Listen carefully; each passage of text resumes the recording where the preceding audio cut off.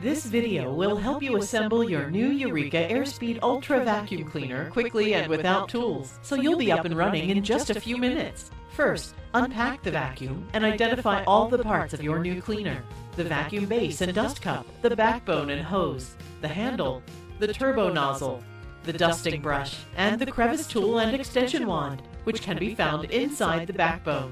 There are several different models of AirSpeed Ultra, and some parts and accessories may vary from the model shown here. Begin assembly by removing the crevice tool and extension wand from the backbone. Then, with your feet straddling the base to hold it in place, lower the backbone onto the base and push down to snap into place. Make sure to check the connection of the backbone to the base by pulling up on the backbone to ensure it is locked properly. To assemble the handle, align the hose retainer so that the handle is facing the front of the vacuum. Lower the handle into the backbone, giving it a firm downward push to lock it into place. Confirm that the pieces are locked together by lifting and pulling up on the vacuum. Next, place the bottom of the dust cup onto the circular rest on the vacuum base. Push the dust cup handle toward the backbone to latch the dust cup into place.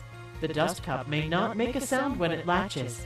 Confirm the dust cup has latched by gently pulling the dust cup handle away from the vacuum. To attach the vacuum's hose, locate the hose connector.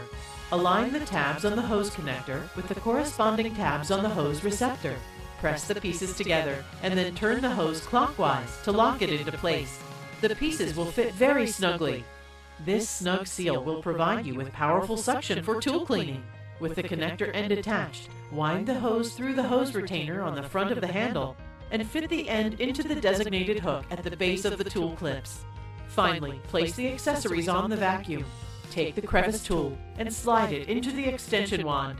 Then, push the wand securely into its storage clips on the side of the vacuum. Place the dusting brush on the back of the vacuum and clip the turbo nozzle into the holder on the front of the vacuum's handle. Your new AirSpeed Ultra Vacuum is now assembled and ready to use. For convenient cleaning, route the power cord through the cord clips on the vacuum. To recline the vacuum, step on the foot graphic near the base of the vacuum and pull back on the handle. Step on the power switch to turn the vacuum on. To turn it off, step on the pedal again. To prepare your vacuum for cleaning floors, turn the AirSpeed Airflow control switch to floors. The AirSpeed Ultra has a carpet height adjustment, which is used to clean various types of carpet. Begin vacuuming with the height adjustment at the high carpet position, and then adjust it down to set it correctly for your carpet height. To clean using the hose and accessories, keep the unit in the upright locked position and turn the AirSpeed Airflow control switch to Tools. Attach the desired tools to the end of the wand. Place the tools back into their storage areas when your attachment cleaning is complete. Then, turn the air path knob back to floors. The features of your AirSpeed Ultra Vacuum may vary depending on the model purchased.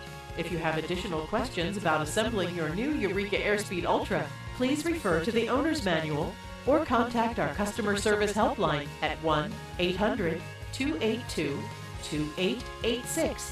We hope you enjoy using your new Eureka AirSpeed Ultra Vacuum Cleaner. This video will help you assemble your new Eureka AirSpeed Ultra Vacuum Cleaner quickly and without tools, so you'll be up and running in just a few minutes. First, unpack the vacuum and identify all the parts of your new cleaner: the vacuum base and dust cup, the backbone and hose, the handle, the turbo nozzle, the dusting brush, and the crevice tool and